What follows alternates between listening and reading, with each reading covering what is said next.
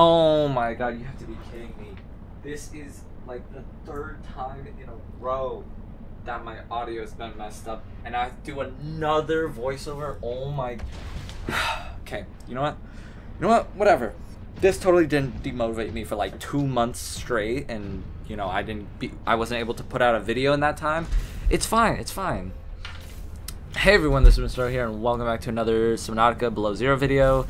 Yes, I'm doing another voiceover, but this time it's because my entire audio got messed up and deleted, so here we are. Okay, so the first thing that happened is off camera we found one of the grappling arm fragments, which I didn't even know was in the game. So here we just found the other piece. This happened, and then Alan started yapping about who knows what. Could provide useful information. Processing. I can visualize a location where we may find an important component for my body. The image is hazy, but I am sure it is correct. A stark surface landscape, dangerously cold. Curved spires stretch to the sky. We then proceeded to loot this place for everything it had for some reason.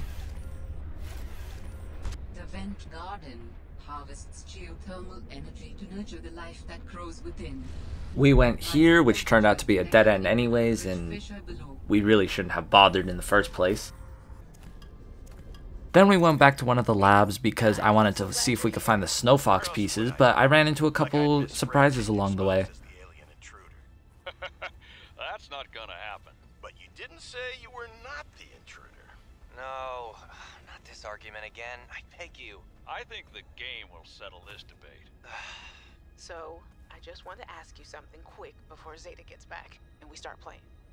It's about the cavern with the frozen Leviathan. I investigated and... You investigated? When? I didn't see you. Maybe you were asleep or busy doodling inappropriate sea creatures. Those drawings are art. Anyway, I've looked into it, and I think we have reason to be concerned. It wasn't that long ago this planet was uninhabitable. But if we work together, we can get them to put an end to the Corral mutation experiments. I'm not comfortable with this. Samantha, you're paranoid. Come on now. You're Sam out. She has our safety at heart. And the rest of us don't? Zeta! Can we play the game now? Fine. We did manage to get the Snowfox pieces, however, there is a bit of an issue that we need to address. How do humans cope with the loss of memories? Like forgetting someone's birthday? I don't know, it just happens. When you die, some quantity of knowledge is lost forever to the next generation. Isn't that... I'm warning you, if you call humanity inefficient one more time, I will swim us both into the mouth of a Leviathan. Is that sarcasm? I am still having trouble differentiating. How inefficient? Efficiency aside, does the loss of knowledge not create complications? Well, on a personal level, losing someone can be traumatic. But it's harder to process the idea of generational knowledge. Humans aren't networked, so we can't even be aware of what we're losing moment by moment. We try to learn from history. Maybe it's not ideal, but it's what we have. What happens when you no longer have the memories of others to combine with your own? You make your own memories and interpretations. You have to experience life as an autonomous being. Discover yourself. That idea is foreign to me.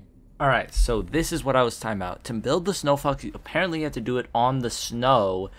And so when I was building it, I decided to cheese it a little bit, and here we go. Ultimately, it ended up being way too expensive, and I decided not to make a Snowfox. It was that simple. So we made it back to one of the islands, and the sky looked super beautiful, but that's not what we were here for. We were here to finish the bridge and get across it so that we can get to the next area. I assumed that there was a piece of Alan here, so that is why we, you know, finished the bridge, so we could get across and get to that piece. And wow, would you look at that? Alan says that we're right. Isn't that crazy? But be careful. Of what? I recall ravenous creatures tunneling beneath the ice. This area seemed a little intimidating because there were a bunch of blueprints to make weapons specifically designed to distract these creatures, but I decided, hey, you know what, we're here already. I really do not feel like doing all that. Let's just go. Let's just hope it works.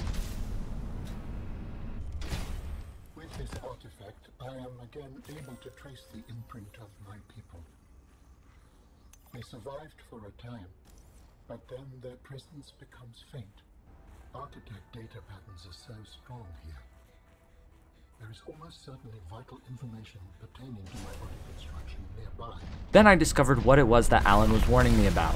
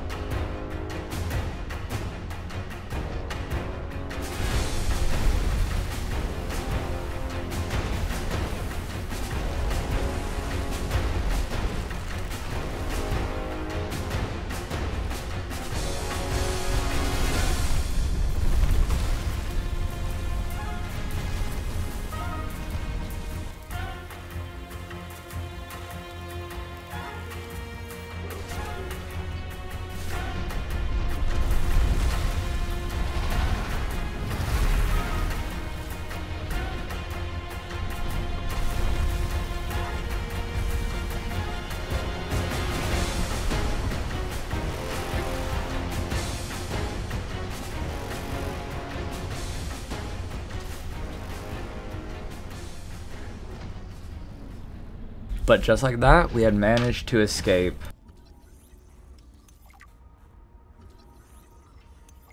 That is a rough way to go. Yes, I would not enjoy being crushed while mining iron cube components.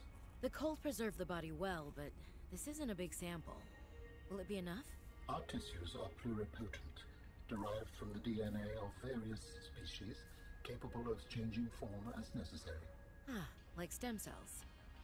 So, what prevents you from, I don't know, ending up with hooves where your eyelashes should go? That does not happen. At least not since the fourth iteration. You have found 2 of the 3 components required for the construction of my corporeal form. This is as close as I have come to autonomy in a long time. You have such a way with words. Is that sarcasm? It was.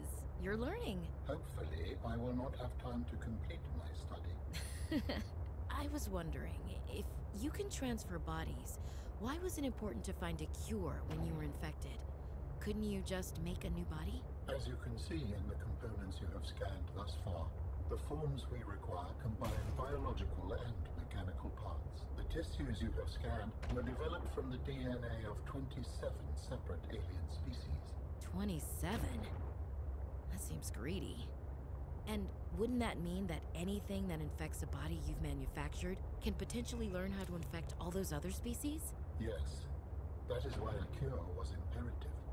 Okay, so here I'm putting all the materials we're gonna need for the late game so we can make Alan's body, and I may or may not have done a little cheating and looked up ahead of time of what the last piece needed, but I already had a feeling I knew where to find it. So yep, it was inside of the crystal caverns. But before we did that, we ran into a little problem. When he was taken care of, we went to this giant cluster of crystals, and you'll just see all this way down is where the last piece is going to be. It could help you build my body.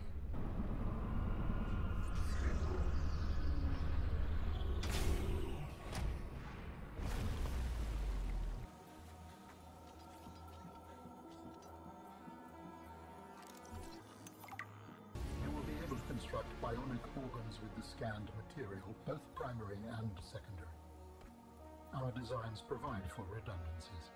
Given your current location, I think they could still be improved. Your feedback has been noted. You have scanned all the components we need to make a storage body. Are you excited? Using the chemical compounds available in your body, I am able to approximate what you might call cautious optimism.